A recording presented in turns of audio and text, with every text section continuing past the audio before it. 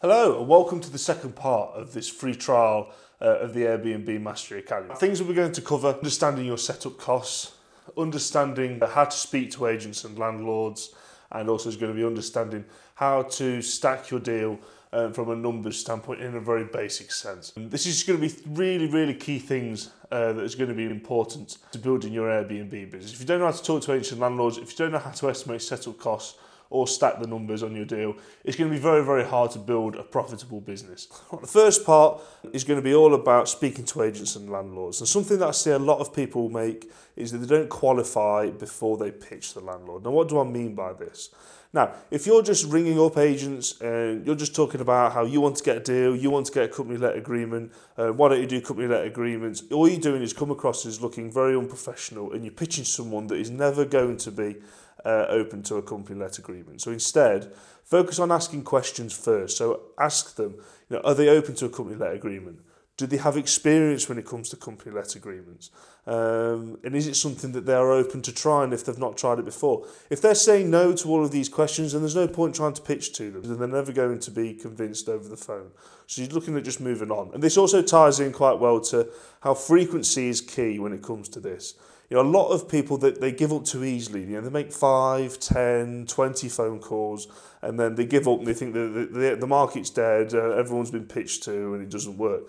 The facts are you need to make 100, 200, 300 phone calls to different agents and landlords, because you're not going to be super slick when you make your first call. But after 300 phone calls, you will be better. And you will be better at speaking to agents, you will be better at speaking to landlords. I've never met somebody that's made 200, 300 phone calls to different agents and landlords and never got a deal. Something I always say when people talk to me is they say, I'm struggling to get deals, what can I do, what can I say? And I say, have you contacted 200 agents yet? And they always say no. And I says, when you contacted 200 agents, get back to me. And no one has ever got back to me and said that they've contacted that. Why? Either probably because they gave up or they got a deal before they got one. So this is something that's really important, is to remain patient and to remain focused and focus on qualifying people before you're pitching. This is going to really make you come across as professional and stand you out from the crowd. So now we're going to go into stacking the deal. Now inside the Academy, we cover this in a much broader spectrum. Really sort of deep dive into what our potential USPs could be, or what our rents need to be in order to stand out. We're going to cover all that inside of the Academy, as well as having access to myself personally, and to all the trainers to make sure that you're making the right and informed decisions. But as part of this trial, something I'm just going to cover is using big data to get an understanding of an area and understanding what our rates could be.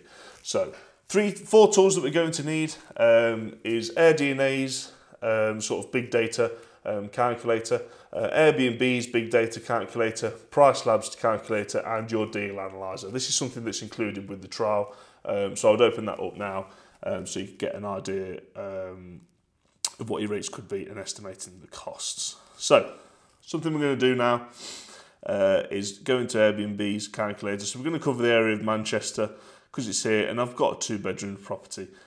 And as you can see, over a 7-night sort of rate, you're looking at around £119 per night. That is something that Airbnb is saying that you could get, and that's based on obviously the data that it has. Now, something that we're going to do is we can't just rely on one piece of information. We have to gather the data as a whole from as many sources as possible and then get an average. So that brings us on to AirDNA. What are they saying about this potential area that we're going to invest in? It's saying that the revenue is around 38,000, occupancy is around 56%. This ties in with what we were saying earlier when it comes to analysing the area, so it makes sense for them to say that information again. And then we've got the net operating at around 28,400.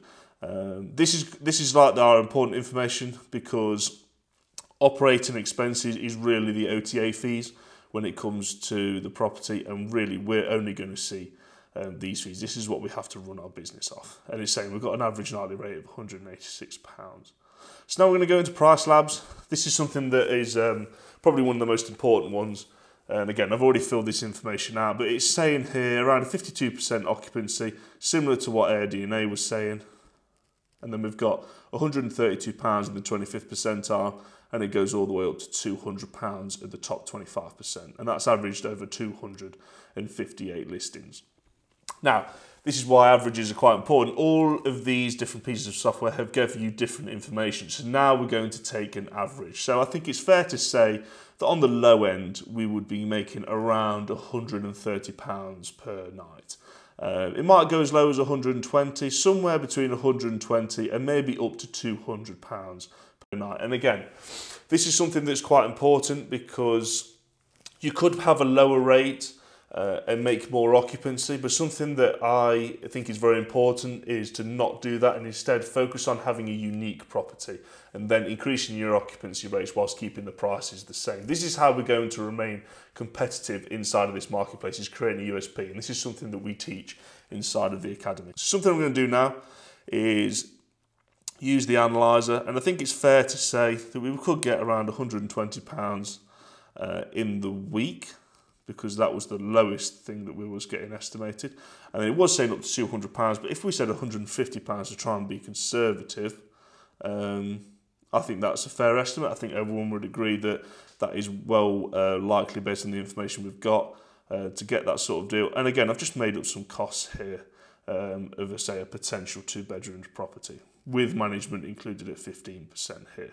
Now we can see that we're looking at around between £200 and maybe £900 per night. And this is where it's really important because, again, remember, these big data were focusing on getting a 50% occupancy, which is where you will be looking at around the £200 mark, £200, £230 per month. But if I'm focusing on creating a USP, having a unique property, and getting a higher occupancy through that model, you can see it pushes us up to £900 all the way up to £1,000 maybe per night, per month, which is really going to help make you stand out, be unique and build your business in the proper way. And this is something that, again, we teach inside the academy. Something I would now do is we'll do a deep dive and understanding the certain areas, but I'm going to leave it at that. Something that's going to be really important now is to understand your setup costs. You know, we've estimated how much we should make, we know how to find the right areas, we know how to speak to agents and landlords, but we need to be able to understand how much is this deal going to cost in order to set up. And that's something I'm going to cover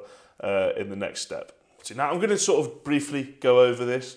It's something we cover in a lot more detail inside of the academy, but I want to give people an idea of, you know, how much would it cost to set up a sort of deal, because I see a lot of people rely a lot on sources to get with their setup costs out, and a lot of times sources are very, very wrong with these sorts of things. Same with stacking the deal when it comes to the earlier segment, and even understanding areas. A lot of deals are not very good at this. So it's something that I think is important to cover. Some things that you are going to need is you're going to need the deal analyzer. Understanding we have a setup cost part of this. I'm going to assume a few things. One is going to be the deposit. So I'm going to assume that there's going to be 1 month rent at £1,200 and 1 month deposit up front. I'm going to assume they want these sorts of things. So I'm going to put this in now. Bedding. I'm going to assume, and it's something I recommend people do, is get linen hire through your cleaners for bedding, because then they're just dealing with it. You pay a bit more on the cleaning fees, but it's going to make your business a lot more systemised, which is going to be very important when it comes to scaling. And then I'm assuming photography at £250. This is quite sort of a standard price when it comes to this. And you see we're looking at around £2,650 at the start. Now, when we go into estimating furniture, I'd recommend people use this company. It's called Sublime Furnishings. It's where I get all my furniture from. And the first thing we're going to look at is sofa beds. I'd recommend everyone get sofa beds. It just helps increase your guest capacity and makes you a little bit more unique. So I recommend people get them. So I'm going to add that to cart. I wouldn't recommend anyone gets like dining table and chairs. You can get that from places like Argos, and soft furniture you can get from places like Dunelm. I'm not going to cover this again in the video. We cover it in the academy, and I help you through this process. But for the sake of this and to keep it easy, I'm just going to cover using Sublime Furnishings. I recommend people try and use Divion beds. The only time really you wouldn't be able to use Divion beds is if it's like particularly like cramped hallways or anything like that, into which you can just get some metal framed sort of self-assembly beds for that instance. But a lot of the times the Divions are going to work just fine.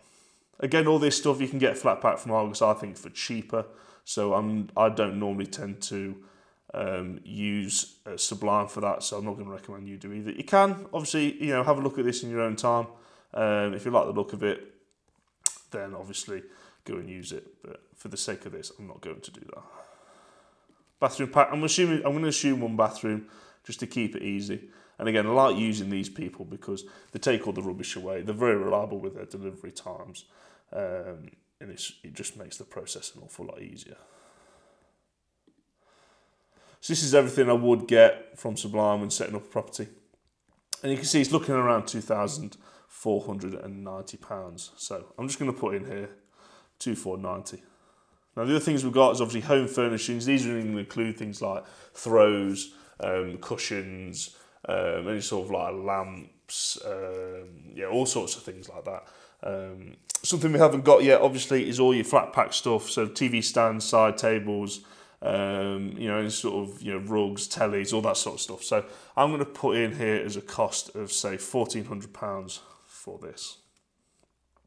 As an interior design work, I'm going to estimate this is going to be sort of around £450. So this is going to be all like, you're painting your trays and any sort of extra bits. I'd always add a little bit of an extra buffer for the bits because I'd always rather get a property right. And we're looking at around £7,000 to set up this property. Now, if we go into calculations, again, I've based it on £1,200. And then we've got all of our rates in here, which we got from the previous step. And you can see over the course of a year, if we're shooting for a 70% markup, 70% occupancy, I should say, it's looking at around £8,000 and we're coming in around £7,000. So this is a good target. Something I'd always have as a budget would be estimated annual profit that you will make of a property over a year. And as long as you're under that budget, then you should be looking quite good. That's normally the recommendation I'd have for anyone understanding the setup costs of your business. Now, I hope everyone's found this trial to be very useful. There still is so much more information that I need to teach you in order to make your Airbnb business successful. And all this information can be found inside of the academy. Some things I'd really recommend people have are things like a trainer, someone that's going to help and guide you through your Airbnb journey. Creating a business plan. We have business plan templates inside of the academy.